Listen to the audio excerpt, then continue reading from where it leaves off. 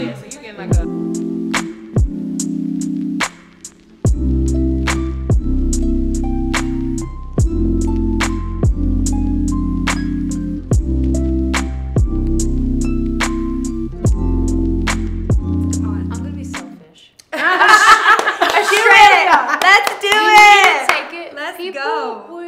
Out back home.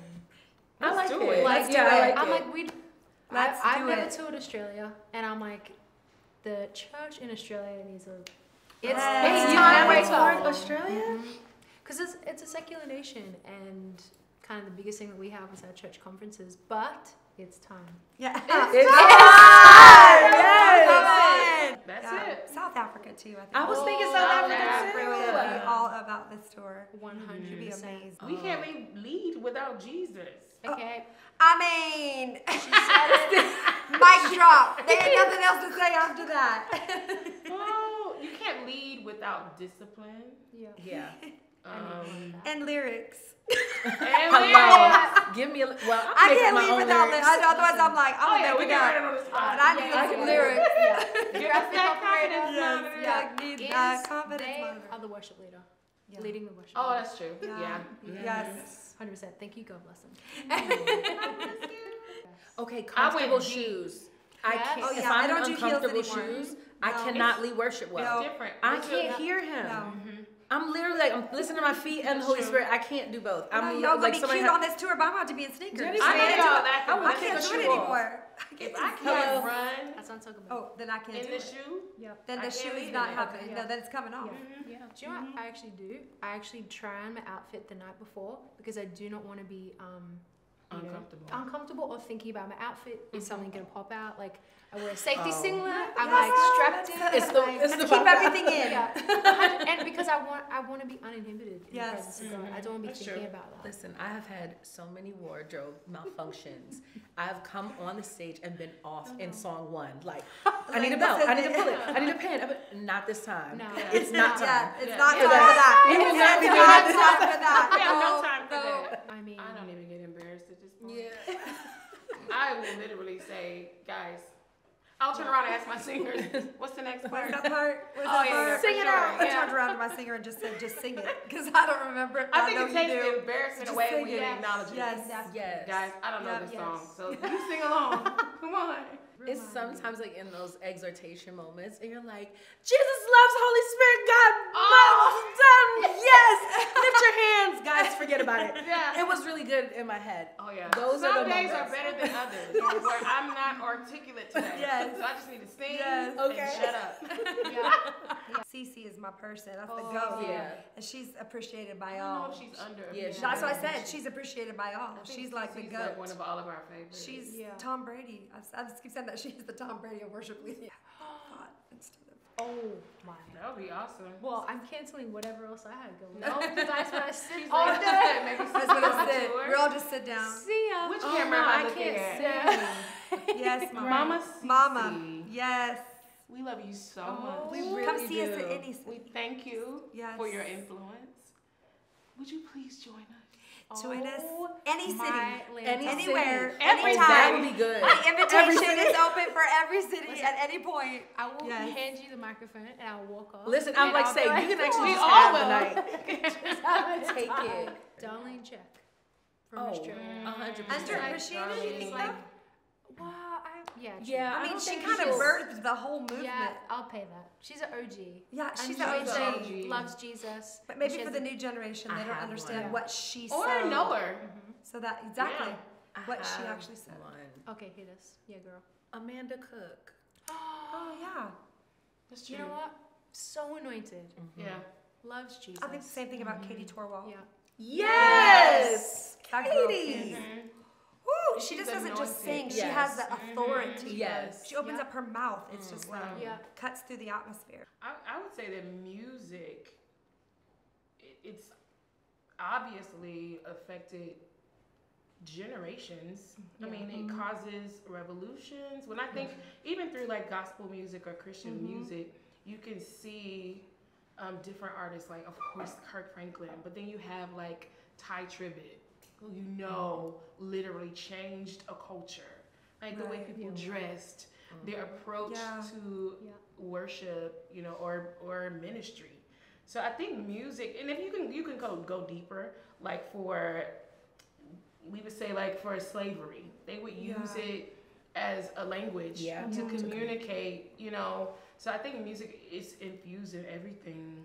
And it kind of ushers in like a move of God. It can like, because it gives people like words to articulate what God's actually doing as well. And I think it's spiritual, which the enemy could manipulate sometimes through music to get different types of spirits, you know, into your gates, like your ear gates, what you hear, what you listen to.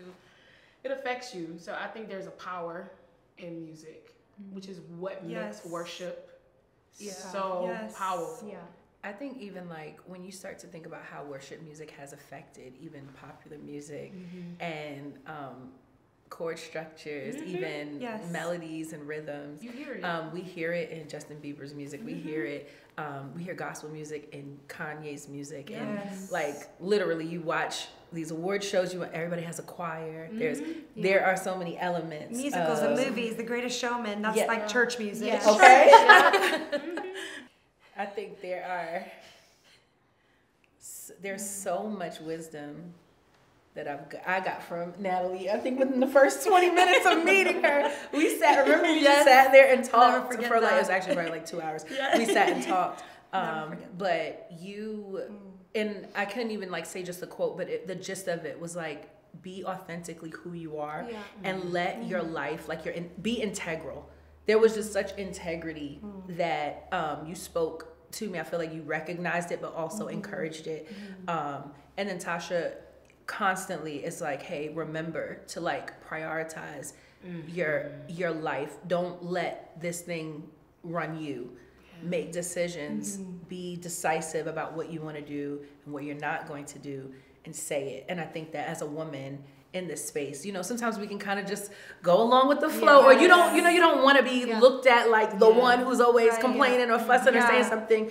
But those words that you spoke to me after one of our shows, you came out to see us, I keep them with me. It was like, okay, because sometimes you need permission to be. Ooh. You know, and when you have strong, confident women that can speak into you and affirm the thing that you were already kind of feeling, I think it's just like, okay, I can do that.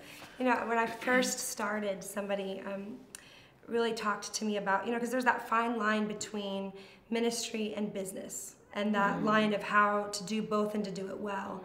And I remember how they said, listen, especially as a young woman, because this was almost 25 years ago, and they said, do not be casual or flippant with your business. Don't you're going to be signed to all these people and everyone's going to try to run you.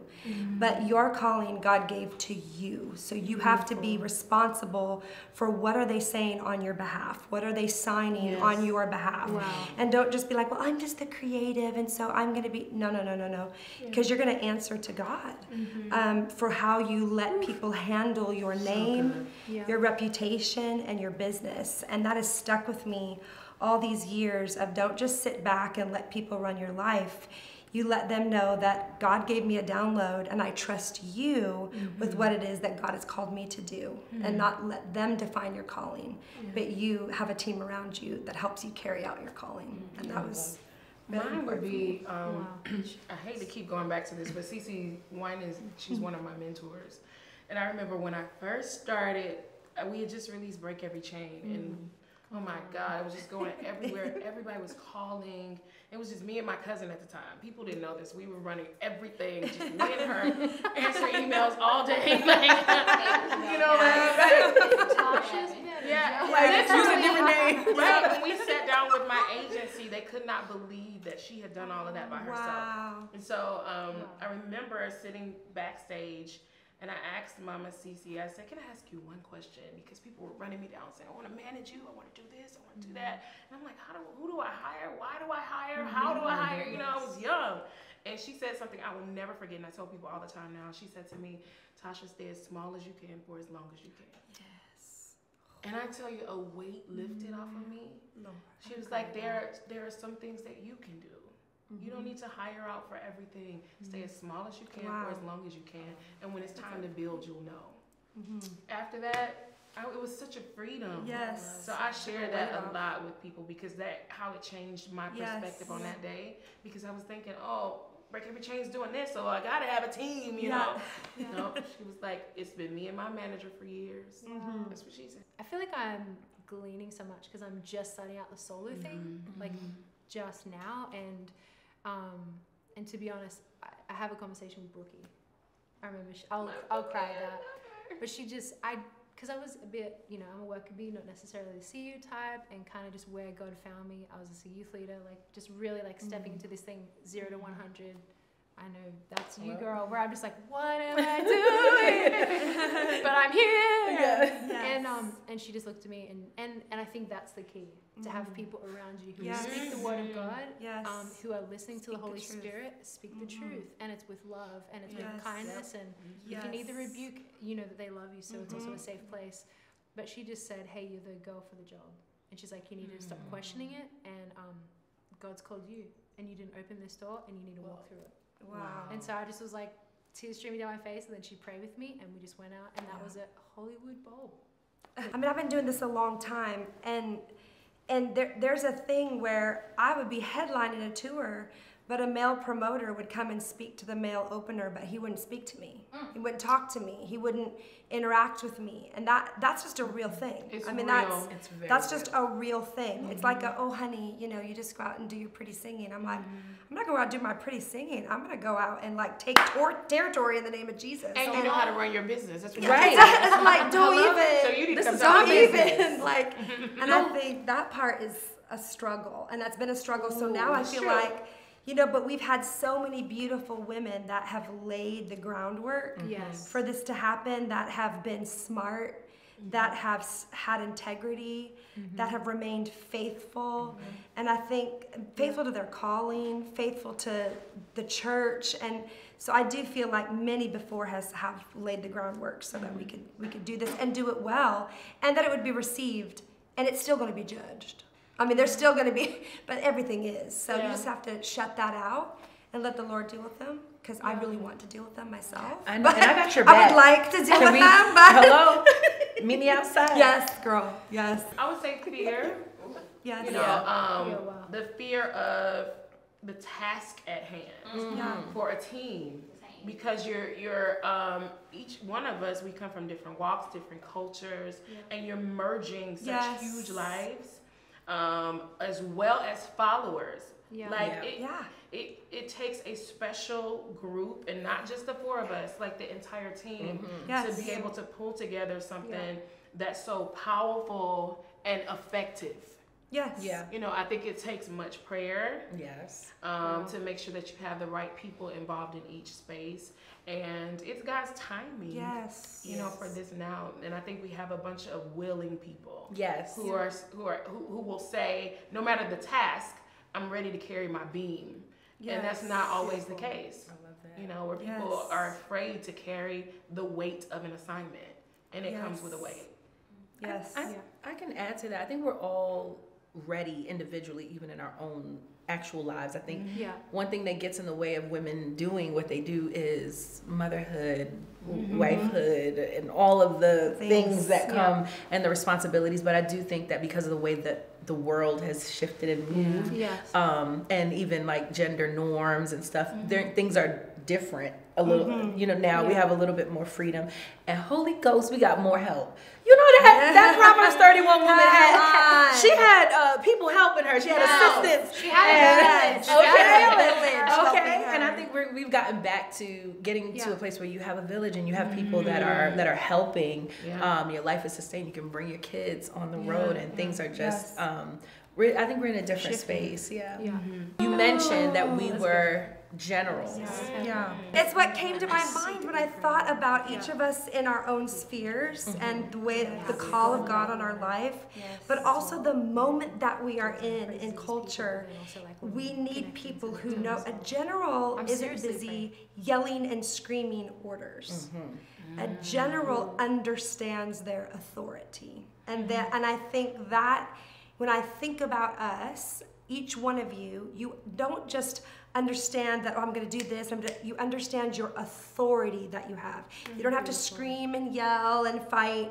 You actually come from a place of authority. And I believe that is going to come through in everything, and how we lead and how we sing and how we carry ourselves and how we champion one another. Yeah. And I think also, when you think about being on a battlefield, which yes, we do fight from a place of victory, but we are in a war that we cannot see, but it is a war. Yeah. And I think that understanding that this right here, we are a company of soldiers, of generals, and that company, you not only fight on the battlefield together, but you break bread with one another. You commune with one another. That's the family of God. You know what I mean? And I think that's what it sounded good, but I don't know that I thought it all the way through, other than when I think of y'all, I think you understand Tasha, you understand your authority. Hello. You understand your authority. It's not just, I've got this voice, and people like to talk about the anointing all the time. The anointing is something that God gives. Authority is something we understand, we step into when we receive the anointing that God gives, but then we understand through word, through worship, through prayer, through we start to begin to understand, oh, wait a second. Anointing he gives, authority I step into. And you carry an authority almost unlike anybody I've ever seen. If we were all generals, right? Yeah. That means we're maybe coming from different squads, right? And those squads come together and say, okay, every squad has their strength. It's the true definition of Confederate. Yes. Hello. I mean, it's a confederacy where you bring all that you have. That's good. So each of us have different followers. Yep. We're bringing them all together in a room. Yep. Come on. For one purpose. Yeah. Yeah. Sorry, I broke in. No, you good. We're ready to go. But I love it. And then I can't help, I'm like this. I can't help but notice we each have on these colors. And I'm like, if we were in camo, we each have a color from. Come on. If we put this together, and it's like we're each a part of what God wants to do in terms of right now. And you know what? Yep. Maybe in 5 years or 10 years, he'll be doing something different. And it won't be what he's doing with us now. But I really believe that this is something that God is doing. He's saying, no, there's a place that I want my daughters, my generals, to fight, to push back the darkness, so that the church can continue to be who she's called to be. You know, and I really believe this is going to be an opportunity for us to, God, he says, clean your clothes, get ready for me because I'm coming back. Really believe that we're gonna shake up the body and let's go and fight the devil. Yes. I think there are two things that come to mind. I think one of the major ones is time with my children, and because I'm very worker bee and very focused, and I can be very diligent and kind of put the blinders on and keep going, I think I try to avoid how much it costs, I don't look at the receipts, I don't want to see how much I've really paid. And my hope and prayer, and I'm very vocal about this with my children. They know what's going on, they know why it's going on, and they are grateful. But it's still a toll. It still takes a toll, and you pray every night that they're okay, and that in the years to come that they will understand. I think also trying to delicately tiptoe around maybe some fragile male egos, and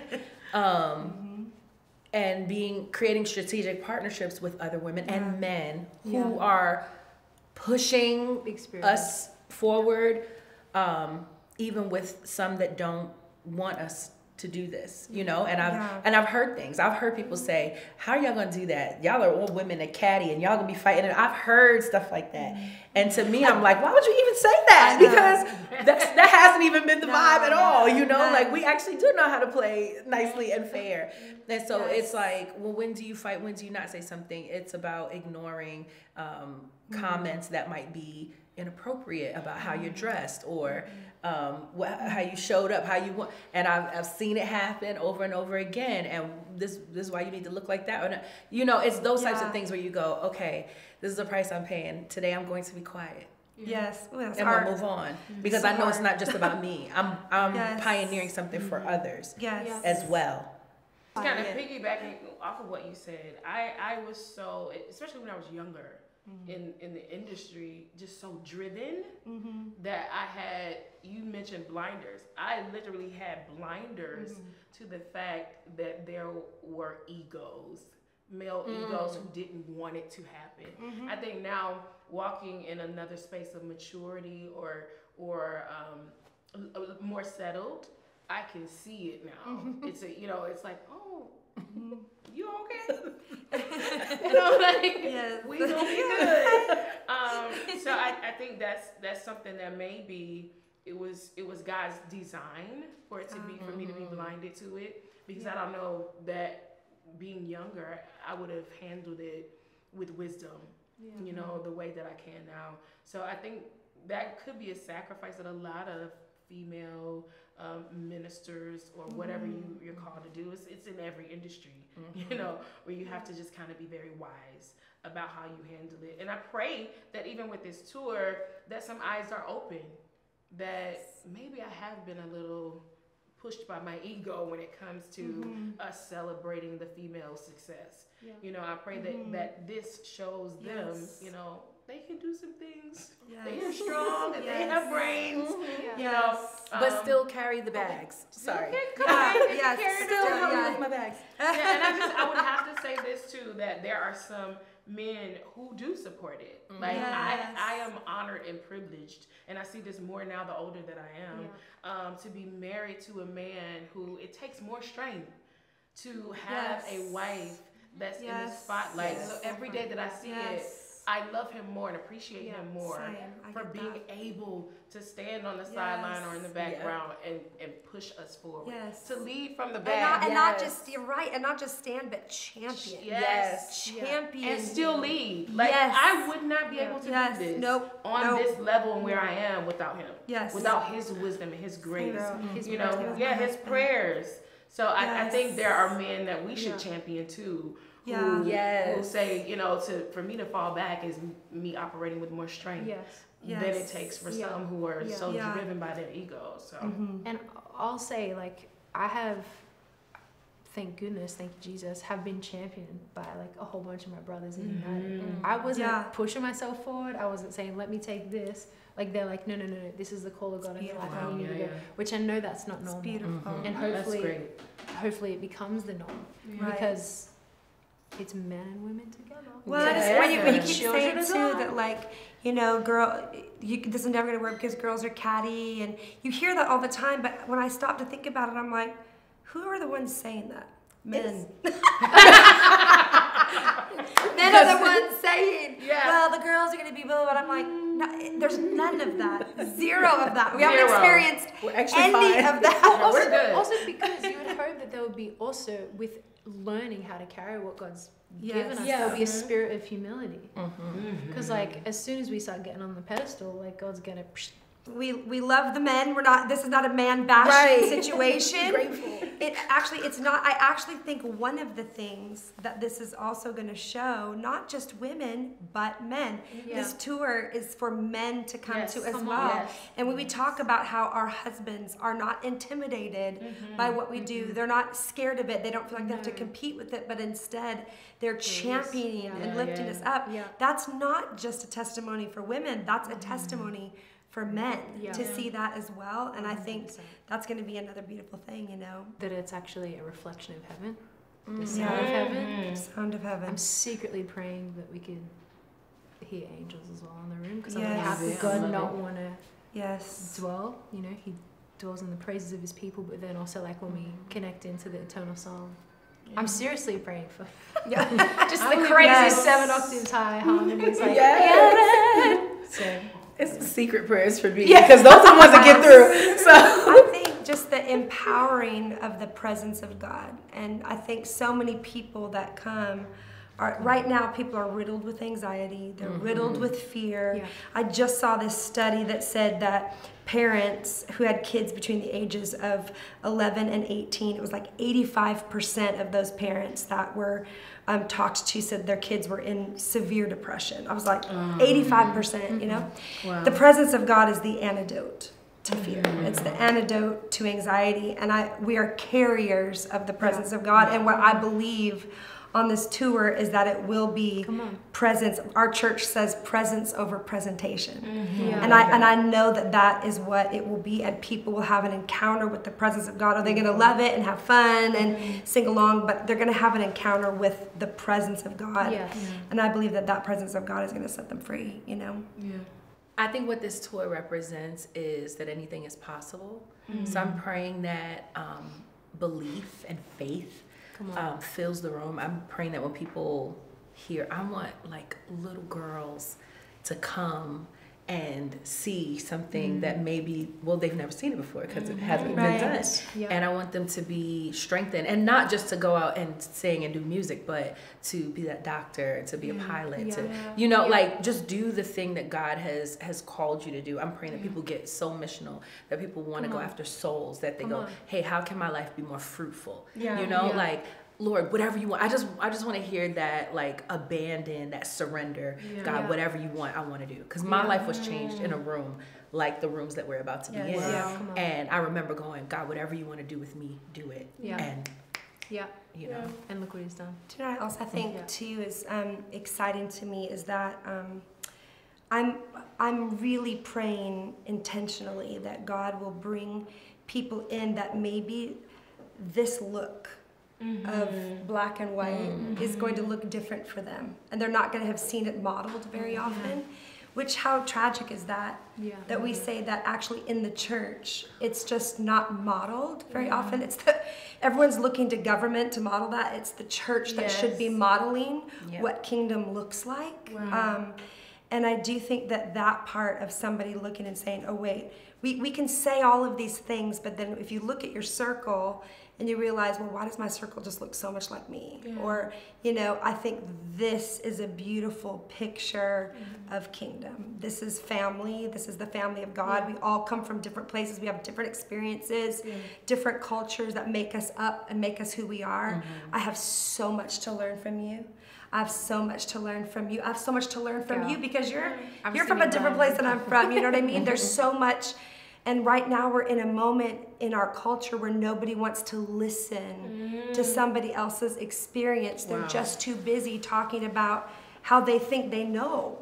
But how could I possibly know your experience? So I think the beauty of just this being modeled of that opportunity to learn from one another and to represent that is going to be a beautiful thing for an audience without having to talk about it. We're showing it. And I think that's really, really going to be powerful.